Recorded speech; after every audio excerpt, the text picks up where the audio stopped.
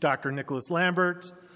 He has a very fascinating career, holds 3 degrees from Worcester College at Oxford University. You'll notice from his accent, he is not from the coal regions of Northeast Pennsylvania where I went to college. So he has those 3 degrees. He's a prolific author. He is the author of his latest book is Planning Armageddon, British Economic Warfare in the First World War, published in 2012 by Harvard University Press.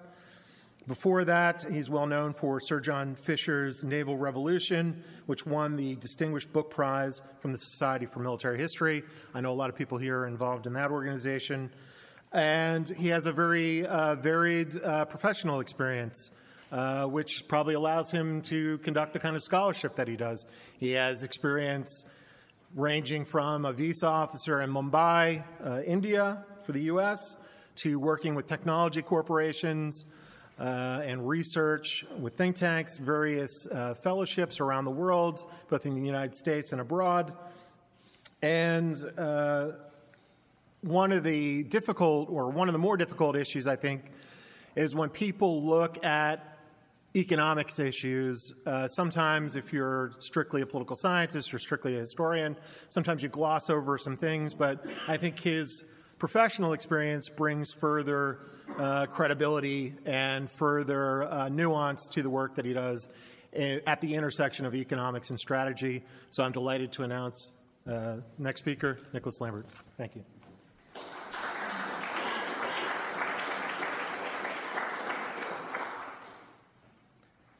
I'd like to begin, of course, by thanking Mike Noonan and FPRI for inviting me here to talk about a subject that I personally find fascinating. Oh, yes, turn on the microphone, probably a good idea. That I find fascinating and actually I love. And also I've had 3 invitations to visit Cantini, and I've never been able to before come here, and I must say it's everything that I am told it is. It's a wonderful place, remarkably peaceful. So, and there was something that you mentioned in my introduction, something diversity and differences of opinion. Was that sort of personally directed at me? Am I the token diversity, the token, the controversial figure? I don't know. Or is everybody tarred with the same brush? I'm just making a silly joke. So, economic warfare is a horribly vast and complicated subject. It's also a subject that generally generates a great deal of controversy, provokes strong emotions, and very quickly invocations of ethical considerations. I think that in wartime, one thing that makes killing in wartime acceptable and not really an act of murder is when a distinction is drawn between combatants, i.e. soldiers, and non-combatants, especially women and children. And this is rather difficult to do with economic warfare. Economic warfare tends to be extremely imprecise in its application, not only in hurting non-combatants, but also producing very considerable collateral damage to anybody and everybody who happens to be in the remotely close vicinity. For many people, it's regarded as almost as a reversion to medieval barbarism, economic warfare. That said, I mean, discussions and the case studies that do exist of economic warfare tend to be, well, frankly, really rather poor. There is a tendency very much to focus upon the military or the combat aspects of the subject, to a lesser degree on the diplomatic, but to, at the same time, to misconstrue the international legal aspects of the subject, which, of course, is another fiendishly difficult and dull subject, just like economics, and minimize, in particular, if not disregard, the numerous, very complex, interconnected economic aspects. And I always find this rather ironic, because we're talking about economic warfare, and yet we don't really want to talk much about economics.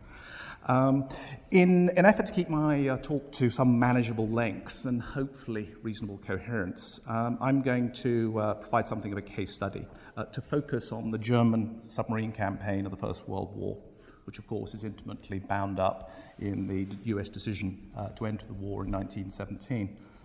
It seems rather appropriate to do this because, of course, next month sees the 100th anniversary of the sinking of the Lusitania.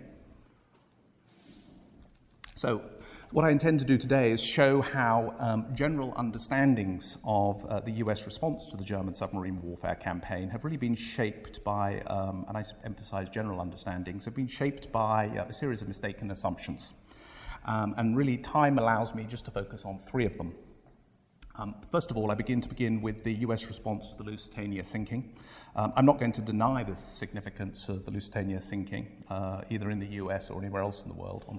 On the contrary, I'm merely going to suggest that in terms of economic warfare, its significance really hasn't been properly understood. The second point is as I've already mentioned, whereas the military and diplomatic aspects of the subject are well enough understood, this is especially not true for the economic considerations. And yet, the economics of it are absolutely central, integral. I mean, they provide the necessary and vital context for indeed understanding the military, diplomatic, and various other considerations. You have to have economics in economic warfare. The third and final point, and in a way an extension of the economics point, is that I want to review the importance of US economic interest groups in shaping US policy in the early part of the First World War, which again I think has been wholly underestimated. And so if you want a précis or a gist of my argument that I propose to develop, it's going to be in short that I suggest that one needs to be very careful not to allow oneself to be captured by Wilson's rhetoric, President Woodrow Wilson's rhetoric, that he is primarily driven by his own beliefs, his determination to uphold principles of international law, ethics, and humanity. And there was no consideration of interests, either national, party, or state.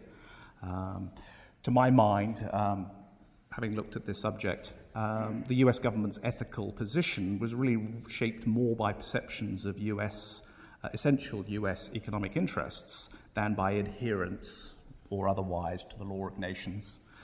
Just as the belligerents' ethical position was shaped by their perceptions of military necessity. And now, if you want to switch off and go to sleep, you know what the talk is about, and hopefully somebody next to you will be able to fill you in with these details.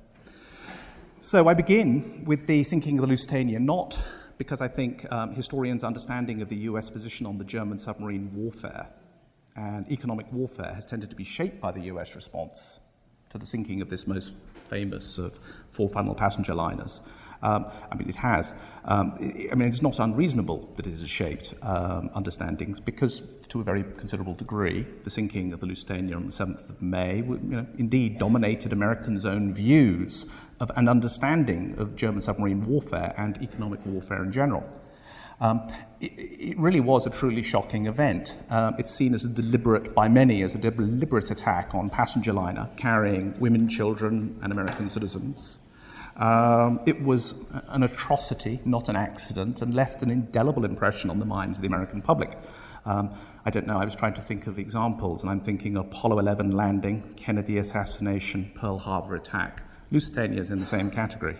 I was alive for one of them, and remember it. The sinking created a diplomatic and political crisis of the first order, literally, as it happened.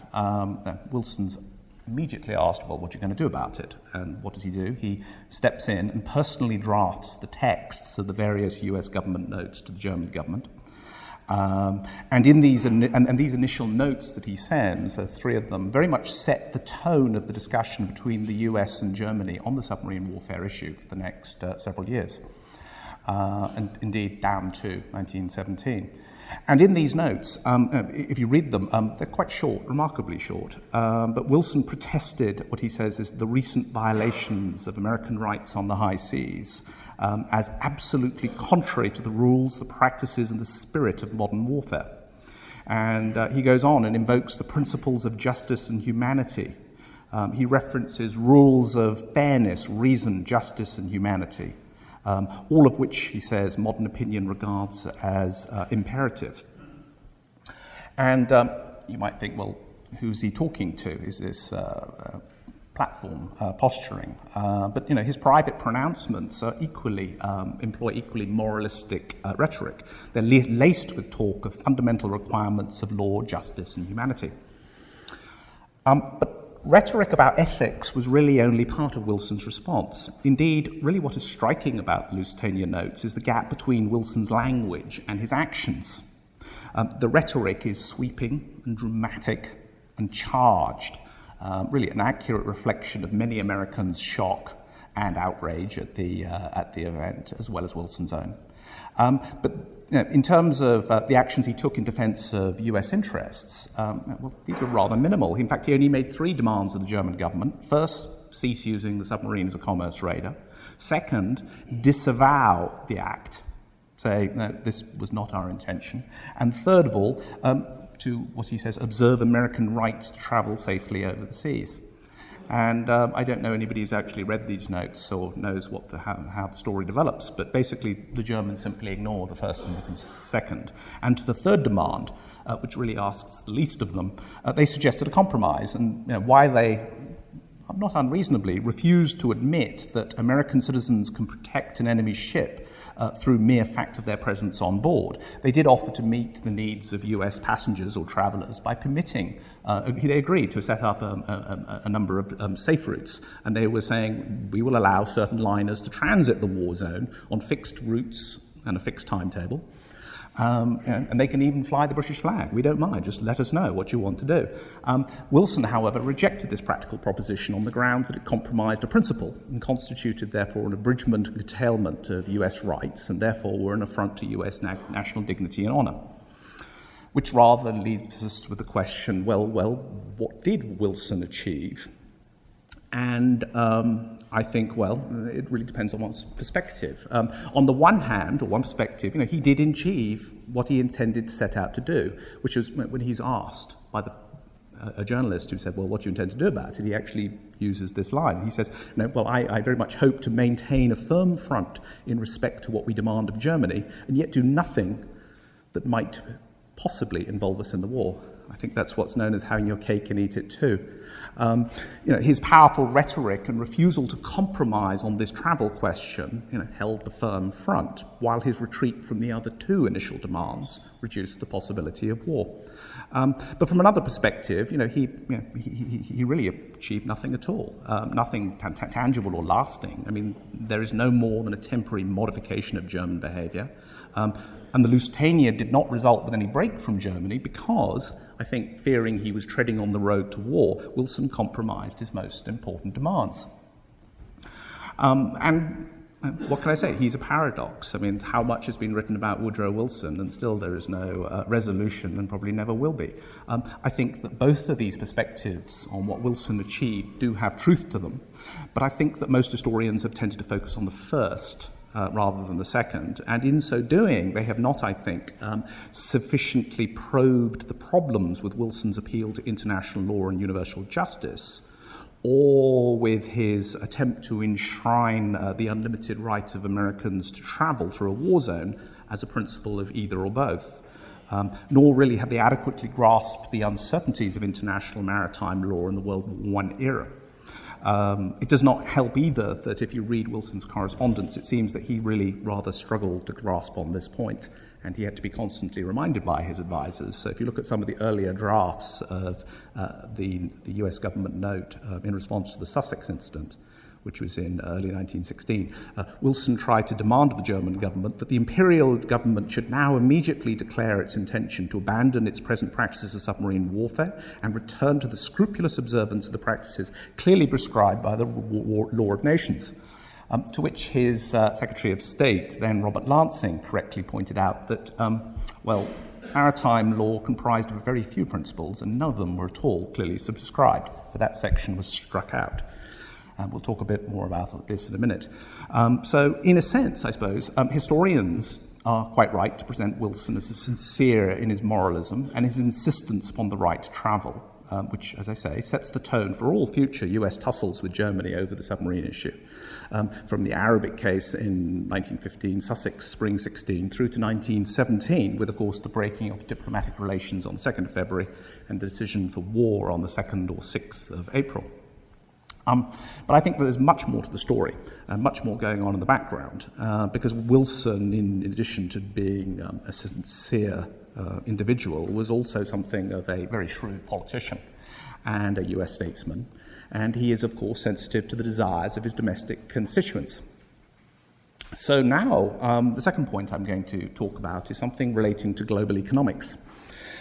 And if we sort of, granting that Wilson genuinely believed, for better or worse, that he was motivated principally by considerations of justice rather than self-interest, let us now turn to exploring these economic interests, first the global and domestic, which shaped Wilson and his administration's response to the Lusitania affair, not just, but also indeed to Germany's campaign of submarine warfare and to economic warfare more broadly.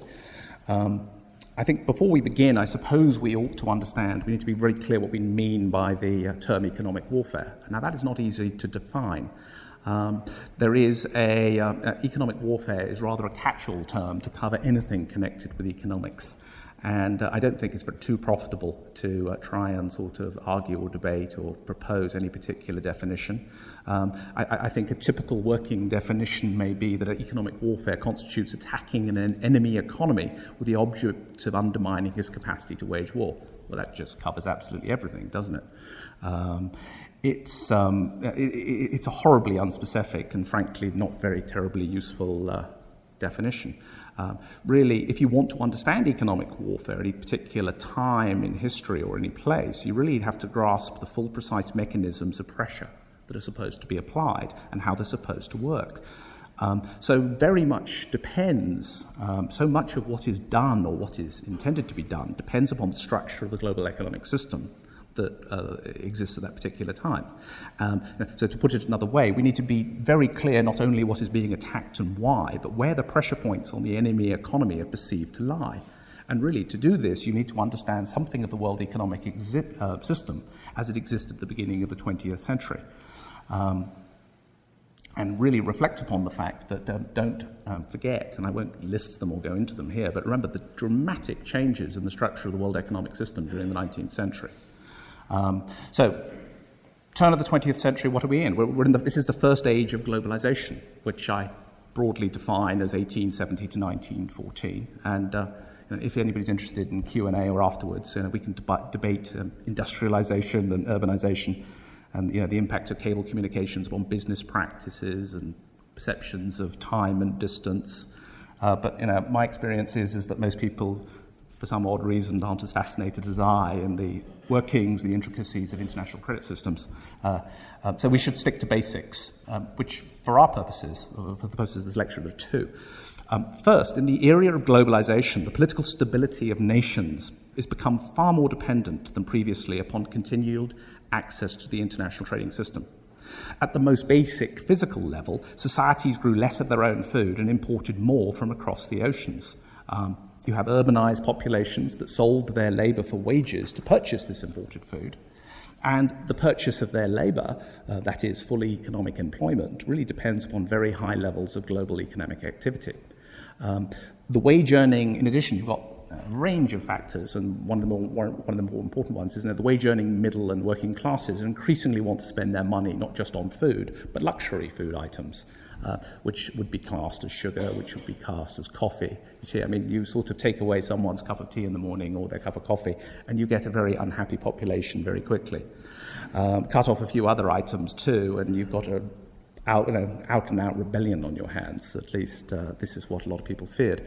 And increasing numbers of these people, of course, are getting the vote, with it the ability to apply political pressure, or potentially cause political instability if their appetites, as it were, for food and these luxuries are not met. At this time, again, during this period, by the turn of the 20th century, trade is constituting roughly now 20 to 30% of GDP, depends on the country. And it really depends on the measure you're using. But the point is that the UK, and especially to the lesser extent Germany, as is well known, is dependent upon imported foods and raw materials. And so, in summary, what I'm saying is that globalization has made modern industrial societies more dependent than previously upon high levels of economic activity for their own economic prosperity and, indeed, their social political stability. And although you could argue that the US is less dependent than most upon global trade, there are key sectors in the US economy that are they're part of the world system. Pricing is determined by the world price, and they are exposed to the world markets. As it were, the US is very much in the same boat. The second basic point about the globalized world economic system I want to mention is that it was characterized by complexity. Industries are interlinked, and supply chains extend between industries and indeed across national boundaries. So Henry Ford's motor vehicles require rubber tires. Where does the rubber come from? Well, Malaysia mostly, but Ceylon a little bit coming out. But the point is that effectively this is a step in the Ford's famous assembly line. In a sense, getting rubber to Detroit really rather depends upon the smooth functioning global trading system. The point being is national economies are very, very interdependent to a very remarkable degree. And then the other thing to get across is, again, it's very difficult to explain this, but economies are fundamentally dynamic, not static organisms, and they're constantly changing and growing in one direction, retreating in others. And that's a key point to keep in mind, is that how dynamic an economy is. And this is rather important for economics too, economic warfare. So when we talk about 20th century economic warfare, we should in fact be less interested in studying the interdiction of stocks of physical goods, and much more focused on examining the impact upon the national economic machine, as it were. And you're looking at dislocating and deranging the system, the linkages within the economic system.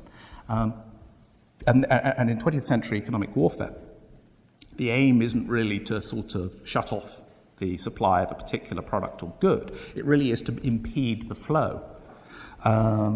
And again, it can be done in several ways. It's not just a question of stopping a cargo of goods going into a particular port, physically interdicting the goods, as it were. What you can do is you can disrupt the information flows. Now, parallel to the actual goods themselves is a flow of information going through a cable relating to finance, insurance, banking, delivery. All this information is flowing down a cable. You could just as effectively stop the flow of goods or impede the flow of goods by stopping the information flow as you can by stopping the goods. In fact, it's a good deal easier in some respects. I could go on. I mean, really what you're attempting to do is provoke changes in relative prices within an economy and generate inflation and a panic the population. The net effect is you're trying to generate deliberately an economic downturn, but very quickly, and effectively slowing economic activity indeed leads to the loss of output and unemployment, and a serious downturn, as everybody knows, can lead to high unemployment and social unrest. And really, this is what the aim of economic warfare is to produce this, to deliver this shock to the economic system, the enemy economic system, on such a scale that you're going to provoke social unrest and therefore political pressure. This is the idea, or one of the ideas. Nowhere more dangerous, by the way, than messing with the food supply, because that really is undermining the claim of the state or the legitimacy of the state. It's a very dangerous thing to do. But so fundamentally, therefore, I suppose, is that 20th century economic targets is the society itself, not the state. Traditionally, economic warfares tends to target the state, specifically excise revenues. The idea being is that you undermine the flow of revenue to the state that prevents them from buying all the items they require in their domestic economy. But this is not what's attempted in the 20th century economics warfare. As early as 1856, really, they've identified that you can't effectively target an enemy state. So really what you're endeavouring to do is to target the society in order to get the society to pressure and induce its state to change policy, or maybe even regime change. There is, again, another factor in all this is there is this very widespread, remarkably widespread perception of this fragility in this new economic system that they've created in the 19th century, and fragility in the societies. This notion of fundamental weakness in modern economies and social systems is very widely discussed in the 1890s. Most famous example is Ivan Bloch. Are people familiar with Ivan Bloch's work? Polish financier, banker, sort of a bit like their, I don't know who he's like. He's Carnegie, I suppose, would be an appropriate comparison. Ivan Bloch and Norman Angell There's leading economists like Robert Giffin. Anyone familiar with Robert Giffin? Anyone? Economics, upward sloping demand curves? Robert Giffin. Lies, damn lies, and statistics. Robert Giffin. Yeah.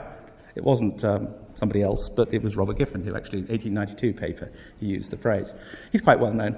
And there's another one in the United States, one called Alfred Thayer Mahan. You may be surprised to know that he is, if in his later works, he is very interested in economic warfare and the implications of war upon economic systems and social stability. In fact, he gets into a blazing row with Teddy Roosevelt in about 1905, while Roosevelt's president. And, of course, as you know, both of them had written wars on the War 1812. And let's just say Mahan's correspondence is saying, well, I've come to a new opinion on this, or a new understanding, and Roosevelt doesn't like it. And there's a wonderful exchange of correspondence with them. But I digress. And indeed, strands of these thoughts of fragility can be detected in earlier works. John Stuart Mills, Karl Marx, Friedrich Engels. So what I'm saying is, by the turn of the 20th century, judging by the contents of periodicals of the period discussing contemporary affairs, the debate over this fragility in the world economic system has become remarkably widespread. And traces of it can be found in the American economic theorists that emerged in the 1890s. Charles Conant, Arthur Hadley, Jeremiah Jenks, leading economists of the day in the United States. Anyway, what's the point of all this? Well, the point is that really both Germany and Britain come up with strategies to exploit this perceived vulnerability, not surprising, in anticipation of war. And although there are major differences in understanding and in approach, both of them are really recognizing that this economic warfare is a strategic weapon, and it's a very dangerous one. It's not a weapon of precision. In many ways, it's a weapon of mass destruction. And they knew there were going to be high levels of collateral damage, because if you're deranging deliberately, you basically what you're attempting to do with economic warfare is channel natural economic forces, ideally away from your own economy and more to the enemy's economy. But it's a very, very dangerous game because it impacts everybody and at once. Anybody who is connected to the global economic trade system is at once is a stakeholder and is at once also imperiled. And what's more, these leaders, particularly in Britain, they had the most advanced and the earliest understanding of economic warfare. They knew it, and they knew it had to be quick, and it had to be use it ruthlessly and decisively before neutral protests begin to start coalescing. So now we sort of turn to the last section, which is this notion of economic self-interest guiding or influencing US policy during this period. Well, I think the importance of US economic interest groups, as I said in my opening remarks, have been wholly underestimated, the extent to which they shape US policy. As I say, I think that it's just too easy to be captured by Wilson's rhetoric, that he's driven by primarily by his own beliefs, rather than the interests of nation, party, and state. And that what Wilson and indeed the US government is presenting as universally morally true are in fact really rather reflections of their perceptions of economic and political self-interest. So what happens? In August 1914, Wilson is confronted by a domestic economic crisis of the first order, caused by the outbreak of the First World War. And it's being exacerbated by this British economic warfare strategy that Britain has sort of unleashed in early part of August. The very first country that's really nearly destabilized by the British action is, in fact, the United States. And there's a number of ways, but the key sector in the US economy at this particular time, in particular, that if you know when cotton's harvested, is cotton. Cotton is the key sector in the US economy, and it's also one of the most dependent upon export, and thus upon the smooth functioning of the global economic system, which has just been wrecked. It's also the chief source of foreign exchange for the United States. If the US wants to remain on the gold standard, it better fix that problem too. So it's critical also to the entire US banking system. But in addition to its economic importance, which is pretty obvious, cotton has an outsized political importance. It's the basis of the US Southern economy. And the South, of course, is the basis of the Democratic Party. And the South has many representatives in Congress devoted to protecting the interests of cotton. And in Woodrow Wilson, they have both a Southerner and a Democrat in the White House, who's very mindful of the upcoming midterm elections, by the way.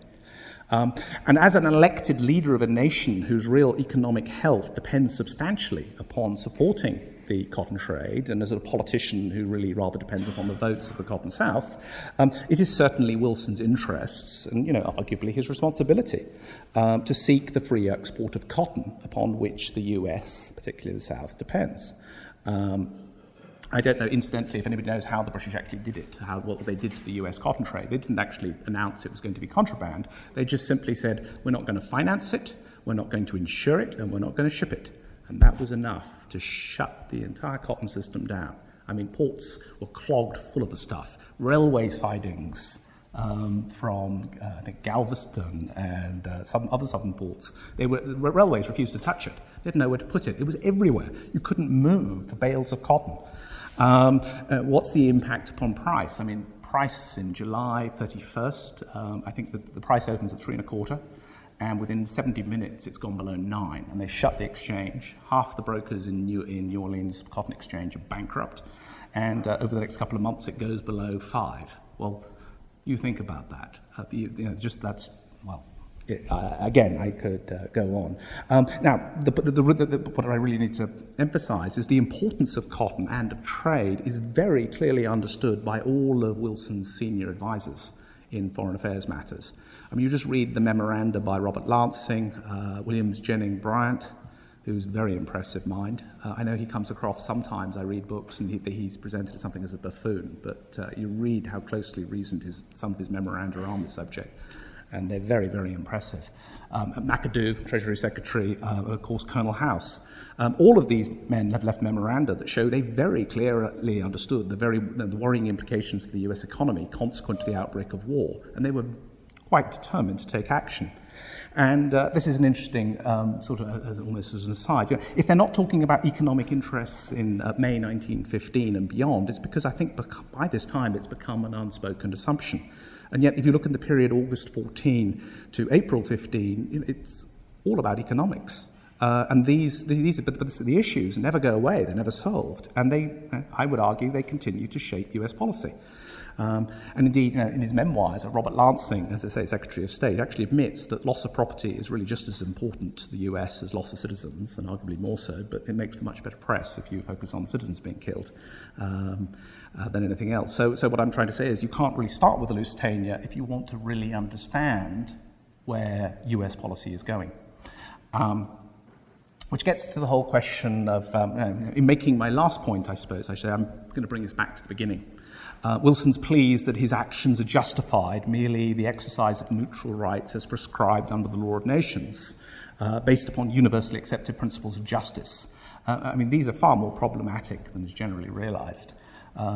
With the emergence of this new world economic system that I'm talking about in the 19th century, and what you might call the forces of globalization. Now, this had a very profound effect on international maritime law. And really the most simple way to understand it is this. If I'm going to summarize, it's the principles and precedents of international maritime law governing the conduct of war at sea are developed in the 18th century. And they're based upon an 18th century understanding of how trade was conducted in the 18th century and how economies functioned in the 18th century.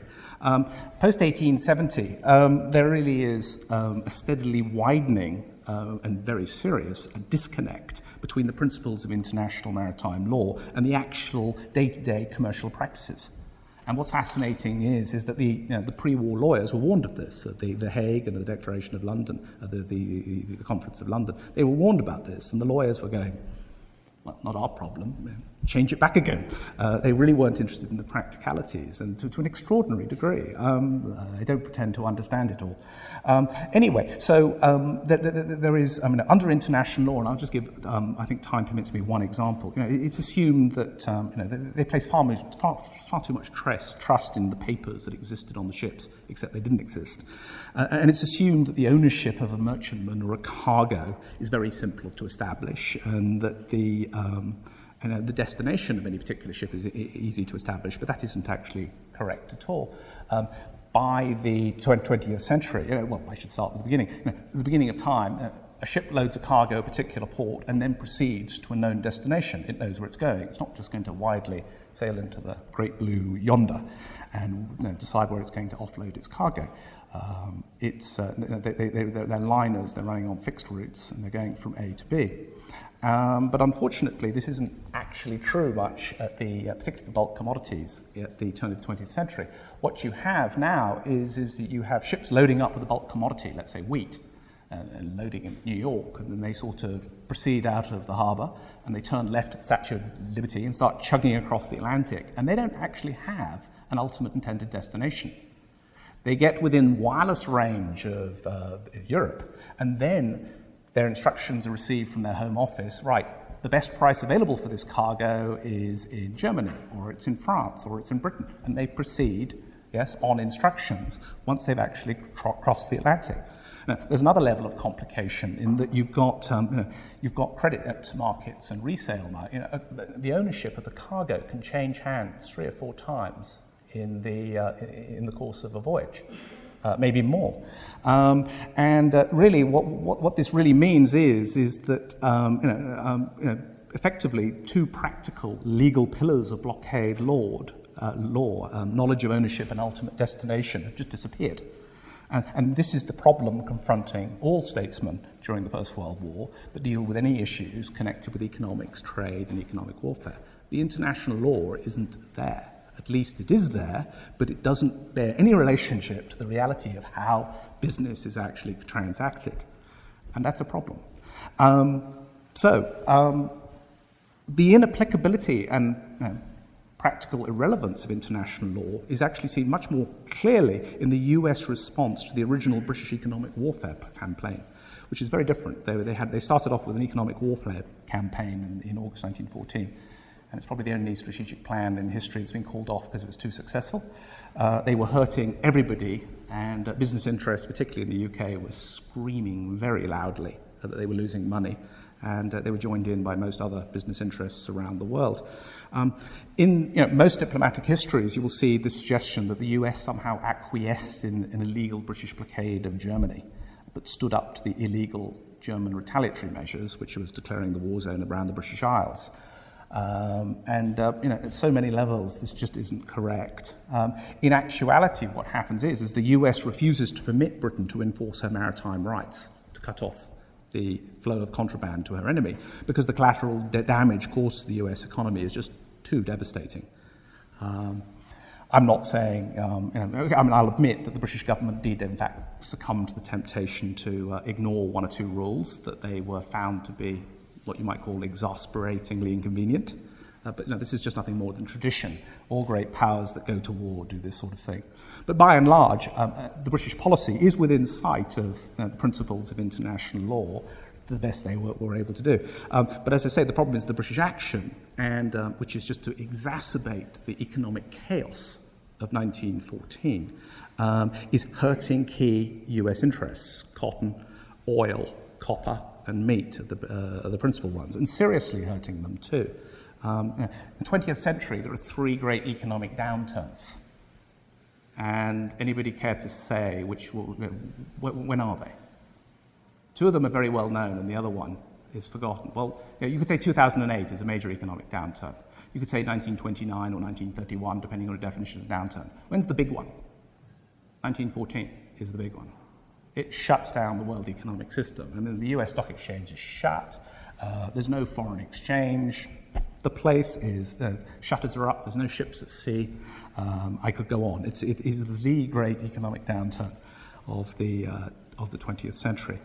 Anyway, as I say, so key US interests are being hurt, and there's midterm elections coming up. And so what the US government does is that it presses Britain remarkably hard. I mean, Wilson is ruthless in enforcing or standing up for American rights, if you prefer, or American interests is a better word. And they press the British extremely hard to call off their economic warfare strategy, which, for other reasons as well, like domestic British companies also moaning, they actually do so in September 1914. And so subsequently, in the fall of 1914, British and American diplomats get together and they forge this compromise and to agree to a set of rules to govern what became known as the blockade. In other words, British policy change is substantially an accommodation of US interests. the ability to sell to both sides. And it's achieved largely at the expense of most of the other neutrals as well. So, in a sense, the US is just as much and arguably more responsible for any departures in customer usage from the law of nations than anybody else. And indeed, the body of law, or the codification of law, which is supposed to represent and articulate international maritime law, is something called the Declaration of London. Which nation is the first to violate the Declaration of London? Any guesses? United States. It was Article 56, because it was found because the US didn't have a merchant marine at all. There were a tiny number of ships. 15 ships were plying the Atlantic. There were a total of 198 ships in the entire US merchant marine that were ocean-going. Most of those were in the Pacific. So you had 15 ships. And so Williams Jennings Wright says, well, all these German liners have run to cover there are over 1,000 of them. They've run to neutral ports, most of them in the US, so they just said, well, we're going to reflag them and hoist the stars and stripes on them. And the response of the Entente was, you can't do that against international law. And they just said, just watch us. But that's another story. Germany's campaign of economic warfare against Britain, and this is my final remark, unrestricted submarine warfare is very much shaped by these same assumptions of how the world works and how the economy works, how the global economic system works, and indeed by many of the same wartime imperatives. And like Britain's campaign of economic warfare, it caused very significant collateral damage to the US economy. Not quite as bad, I think, but anyway. And Americans reacted in much the same outrage. What right did either belligerent have to injure the interests of a neutral? Well, that's fair enough. The US wasn't at war, and why shouldn't it be able to trade as it sees fit? Which is to say, with both sides. And unsurprisingly, the belligerent perspective was somewhat different, you might say. What right did the US have to avoid the suffering of war while at the same time seeking to make a profit out of it? What right did the US have to insulate its own economy from the war while prolonging the war effectively by trading with both sides? From the belligerent's perspective, the US was, as I say, one of my favourite sayings, having its cake and eating it too. If it wants to carry on in wartime as it had in peacetime and so turn a profit in the war, then, well, fine, but it has to take the risks, go with it. But if it wants to avoid the risks, then it has to avoid or at least reduce the rewards they're getting out of it. What seemed incredibly unreasonable to both British and Germans, it seems to me, is to assert the unlimited right of Americans to travel and trade however they wished, including on British merchant ships carrying munitions of the British war effort, and then try and present these rights as a matter of universal justice rather than national self-interest. So was there really an alternative? And I think, well, yes, there was, of course. There's some precedent for this. As we know, Thomas Jefferson's Non-Intercourse Act of 1809, which is, that really is genuine and honest idealism, is it not? But it unfortunately also, it's certainly, you could say he failed in his responsibilities to his own society and he wrecked the entire US economy, which really just brings us back to the point that waging economic warfare is a horribly complicated business. Thank you. Thank you.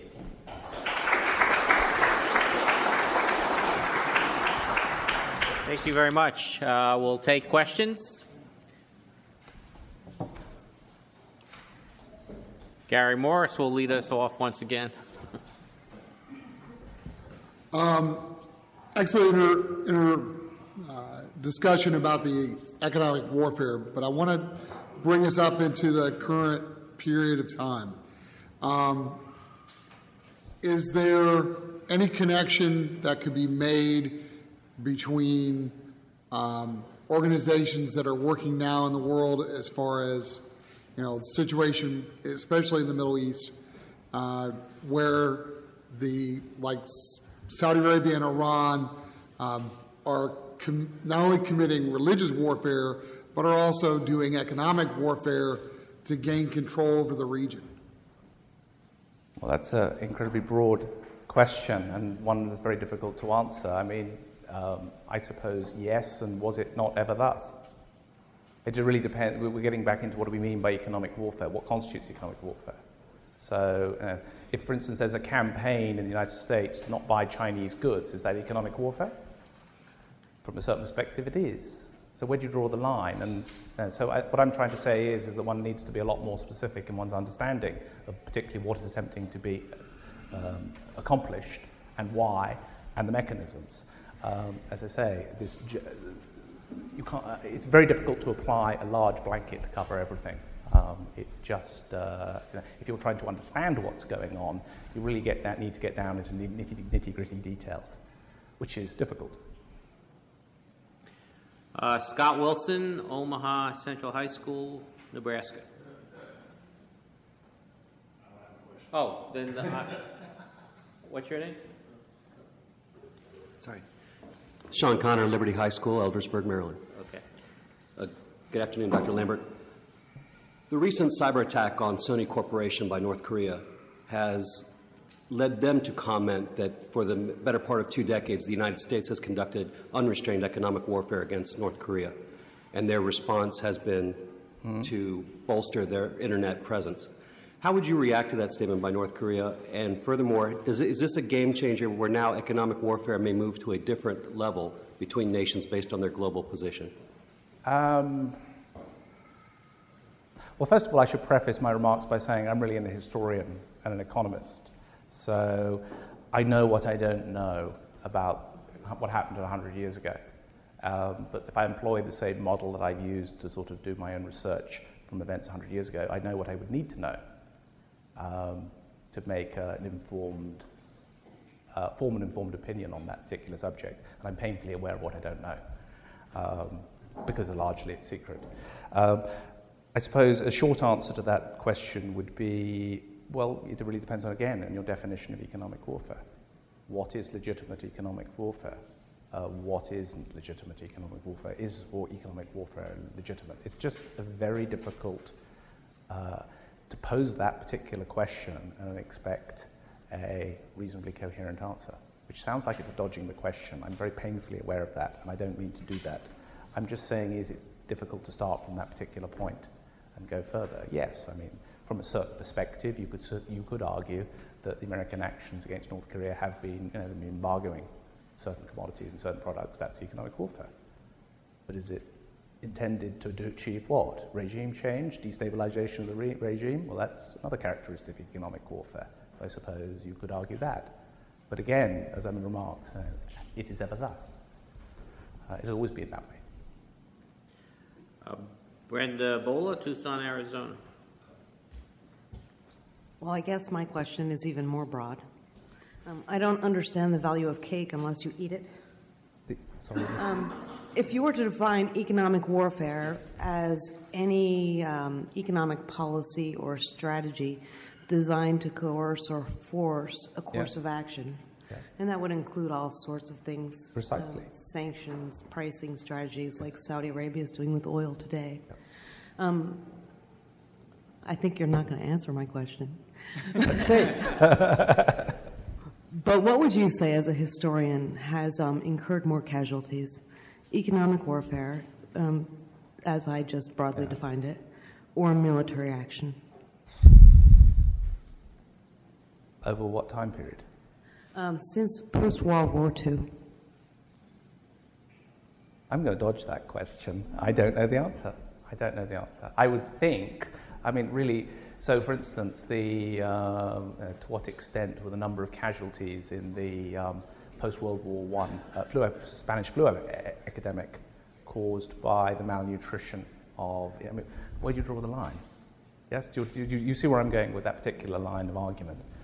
They were they're suffering from malnutrition. They're particularly, therefore, more vulnerable to the Spanish flu epidemic. Is that attributable to economic warfare, or is that just sheer bad luck because they got the flu and died? I'd call that collateral. Yes, and they're unintended consequences. And it certainly is unintended because they could never imagine that the Spanish. But the sanctions against North Korea were certainly intentional. Yes. But I'm not seeing a very easy way to draw hard and fast lines around that particular question. Or I'm not seeing the parameters upon which I can come up with an easy answer. Mm-hmm. It's a very, as I say, it's a horribly difficult subject. Thank you. Bruce Damasio, Towson University. As a quasi-economist, thank you for that. But I have a question. The Lusitania was a fortuitous accident or a terrible blunder, depending on how you look at it. Had they sped up instead of hitting a fallback, they would have missed him by 2 hours. Had they not stopped to deliver mail to the packet ships outside New York, he would have missed him. It took 23 months after the Lusitania, despite its impact on the public, for the U.S. to go to war. Mm-hmm. Had that sinking not occurred, other than the Zimmerman telegram, would there have been another catalyst that you think would have sparked the reaction economically in the U.S. to get them to go to war? And again, another very difficult question, because first of all, the Lusitania wasn't you can put it under the category of submarine warfare. It's not easy to categorize it as economic warfare, is it? So, but so then which case we're talking about the significance of the Lusitania upon the U.S. political process and the willingness for war. And then I would have said, I would divide that into two questions. I think that, yes, there would probably be another catalyst, but I think the more important answer would be, is that really war isn't a monolithic category. There's various grades of war. To what extent would the US gone in and the level of commitment would they put into the war? That is a much more difficult question to answer, and I think that Lusitania helps them to go in with a higher level of commitment and to pass Conscription Act in the United States. I would sort of develop an answer on those lines. Thank you. Ami Prakash, Brooklyn, New York. Hi, thank you for your talk. I'm trying to think of ways to perhaps integrate economic warfare into the classroom. And I was thinking for high school students, sometimes you don't have to hit them over the head with it, but it has to be a bit more obvious than your very, very subtle and sophisticated talk. So I was wondering, as an example, what you would think about Nasser's nationalization of the Suez Canal as an example of perhaps, obviously it's a choke point for the international economy. It's also, of course, an act of sort of anti-colonial nationalism in the era of decolonization. I was wondering if you would think that would be a good example for classroom use as an example of economic warfare. Thank you. Is the objective to pressure? I would start with what was Nasser's objectives in achieving this. Was he considering the consequences and the impact on the international trading system, such as it existed in 1950s? There wasn't too much it was just starting up again, but it certainly has that impact. I wouldn't have thought that would be my first choice as an example, but again, we're coming back to this point about how do you define economic warfare. Yeah, if my understanding is correct, the rationale for the act is because of economic reasons as well, because he's not getting the loans from the Americans to build the dam he wants, right? So, and if you can demonstrate that that was his intent, then yes, I would think you have a much stronger argument. Okay. I suppose there's one other point that I didn't make in my talk nearly sufficiently, is that, how do I put this? Business interests being damaged are in every country.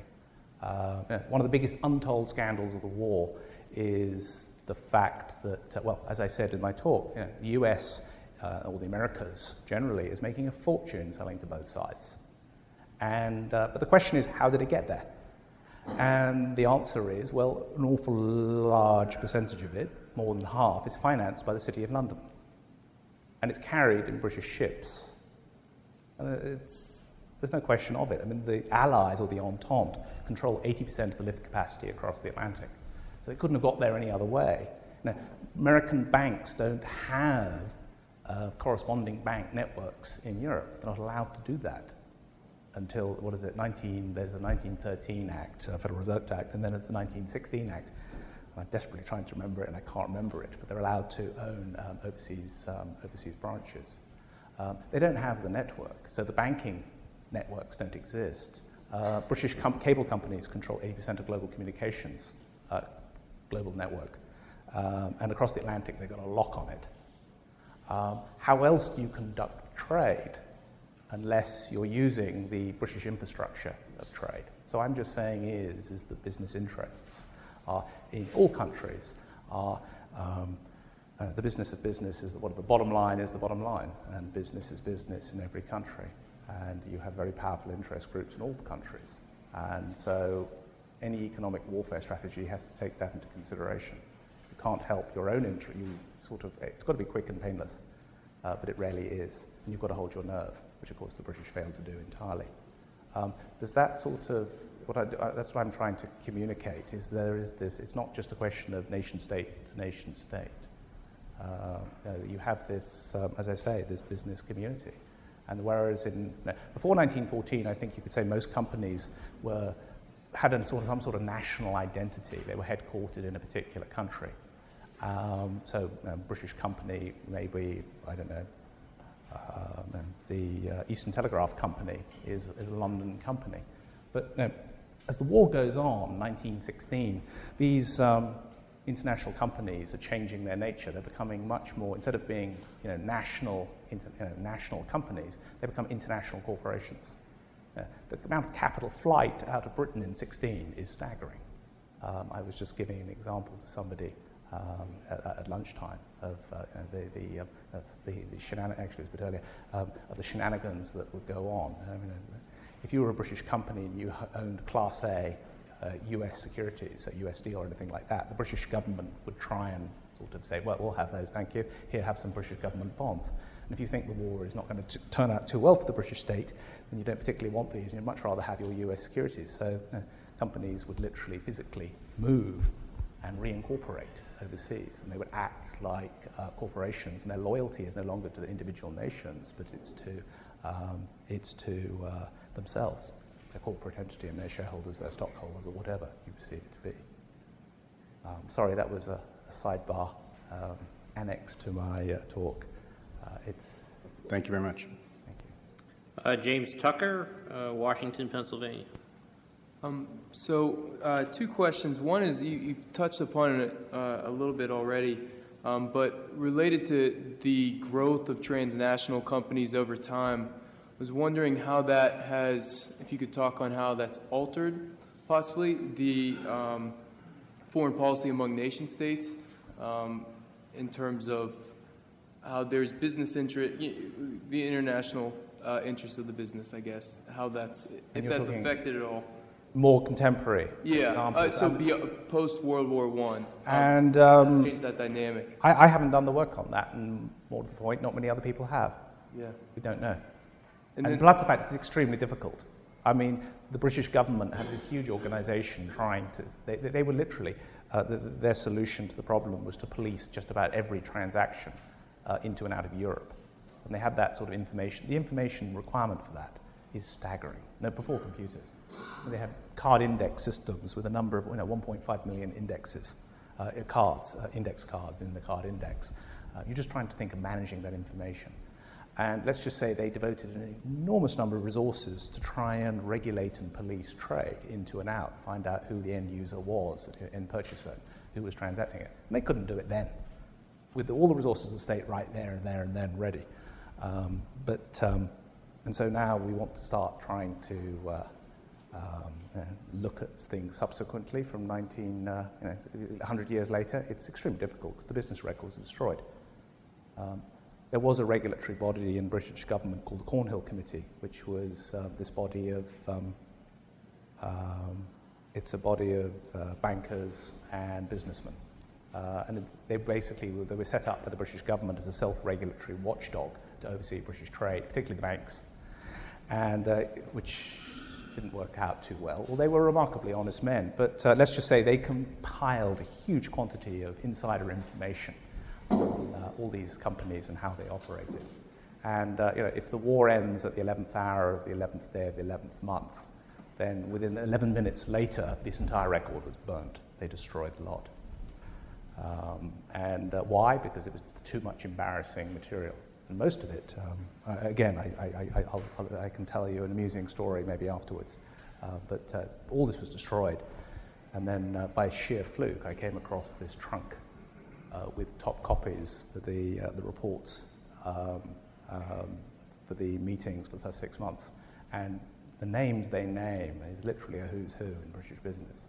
And the position papers are in there, and I wouldn't say the evidence, but the circumstantial evidence that needs to be addressed is detailed. And it's the same everywhere. They had French companies, they had American companies, everybody was at it. Okay, George Holdeman, Muscuda High School, Muscuda, Illinois. Based on what you said about the effects of blockades around nations and the effectiveness of that, like U.S. trade to Europe and the Britain trade throughout their empires, as a form of warfare aimed at destructuralizing their economies, I'm wondering how effective you also think that was towards maybe decolonization after World War I, as many of the trade from Britain was not able to get out to their economies in or out. Well, there's an important qualifier. The economic warfare strategy they had for the first few weeks of the war was incredibly effective. The improvised blockade was incredibly ineffective. I mean, everything was pouring into Germany through the neutrals. Yes, there was an object lesson in that. That would be a very difficult question to answer. I mean, I think everybody knew it wasn't very effective, although for political and propaganda purposes they had to argue it was. Arguably, any blockade of Germany only really becomes effective once the United States enter the war, and even then 6 months later, because it took a good 6 months to persuade American businesses that they really still couldn't trade with the enemy. British and French governments had just the same problems. Business didn't really see what the war had to do with them. So, in which case, then the war is over remarkably quickly, which isn't to say there wasn't an impact inside of Germany, but they hesitated to draw lessons. I mean, one of the justifications, the League of Nations, what is the great instrument that they had great faith in as their one weapon that the League of Nations post-war was supposed to wield was sanctions. They believed that they could pressure and modify the behavior of certain nation states using sanctions. So there was this belief there. But how successful were the imposition of sanctions in the 20s and 30s? I think that answers the question. Yeah, and I'm not sure really. I mean, I think different interest groups probably make different arguments, but it was a convenient brick to hurl at somebody sometimes, and you can have just about any interpretation of the effectiveness or the lack thereof. And then the question becomes, well, it may have been ineffective. It was only ineffective because X. So if we don't do X, then it'll work. But then there was no agreement as to what, and where, and why for. It was a very, very, very political issue post-war. The whole question of economic pressure and sanctions. It also got mixed up with the whole question of ethics of war and the barbarism of war. It was a very dangerous weapon to play and to utilize. We have time for one more question, and we'll give it to Paul Dickler. I just wondered why you stressed the recession of 1914 so much in terms of overall impact compared to others. For the United States, 57, 73, 1893, 1907, 1929 all seem like much more significant ones, other than the Federal Reserve System getting a kickstart by the downturn in business activity. I do it because of the impact it potentially. I mean, they're really taking countervailing action. The U.S. is taking countervailing action very quickly and very decisively, and moving very quickly. And they really the point is they perceive the necessity to do this and act ruthlessly. I mean, they really are. Very concerned about a collapse in the banking system. I mean, really what happens, the US is a debtor nation. And what is the impact upon the US dollar in July, August 1914? You can't sell dollars. Nobody wants them. It goes to what, $6, the exchange rate does. Exchange breaks down. And what is the consequence of that? And the US is a debtor nation. I mean, they owe hundreds of millions of dollars to overseas countries. In fact, what does Britain do in 1914? They send a mission, a Page mission, over to the United States to renegotiate American debt. And if they really wanted to push the matter, they could have forced the United States off the gold standard. And if they had forced the US off the gold standard, what would the consequences have been? And then when do we want to start going back into Sherman silver and bimetallism? And this is a very sensitive monetary policy is a very sensitive political issue. And there are deep schisms within both parties, are there not, as to the wisdom of going with gold versus silver. And they're not that far distant. And so really, do you want to really cause an implosion of the US banking system? Do you want to, and they're already in a depression, and what is the impact upon the US South and cotton? I mean, the entire US South, including all the banks, is totally dependent upon cotton, and they're totally dependent upon the export of cotton. I'm just saying is that yes, in terms of the actual, I would agree with you. The impact of 1893 is far worse. Yes, but the potentiality of the crisis, I think there is a perception that it's going to be even worse than that. I mean, it's no accident that. I put Armageddon in the title. If you read all the diarists at the time, everybody talks about Armageddon. This is what they're fearing: a complete breakdown in the international trading system. And then what happens? And then it's never mind bombing back to the Stone Age. It's worse. Everyone gets starved. Millions are going to die. So you feel this was more severe than, say, 2008's economic break? I think yes. I mean, it depends, of course, how you measure. But what's the first British action in August 1914? They underwrite all bills of exchange for all trade around the world. In the process, they increase the British national debt or the liability by 80%, which makes the bailout of the mortgage companies in 2008 rather small change, doesn't it, as a percentage? But they had to do that, and they could pledge the credit to the British state, and it was plausible. Britain had a relatively low national debt in those days, but they had to, and these were deemed to be extreme measures, and they're violations of God knows how many long-cherished political principles and theories of economics and liberal thought. I mean, it's the speed at which they're taking these decisions I find extraordinary. Okay, thank you. Thank you. Okay, join me in thanking Nick Lambert. Thank you. Very good.